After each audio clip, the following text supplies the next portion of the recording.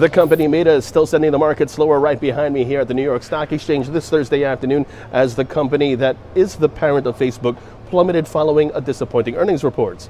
All three major indices trading lower midday, led by losses for the Nasdaq, down 2.1% as Meta reported a rare drop in profits driven by spending on its vision for a so-called metaverse, while simultaneously confronting advertising challenges on its existing services. Meanwhile, in the Forex market, the euro-dollar, that's where we begin, that sees further advance. The British pound-US dollar pair, that sees the upside prevail, while the dollar-yen sees the upside prevail as well, and that's what's in focus. The pair is pulling back on its 20-period moving average, but remains on the support at 114.45. So long positions above that figure are favored with targets at 115.05 and 115.20 in extension. The Bitcoin dollar, that sees a rebound towards 38,720. The pivot point standing at 35,670, preferring a rebound towards 38,720.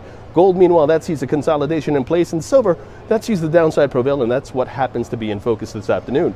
Now, silver remains capped by a declining trend line and by its bearish 20-period moving average. Short positions below 22.50 are favored with targets at 22.23 and 22.13 in extension. And don't forget to follow Trading Central on Twitter and other social media networks for all of your Forex market updates. And for Trading Central Web TV on this, a Wednesday afternoon, live from the New York Stock Exchange, I'm James Sweeney.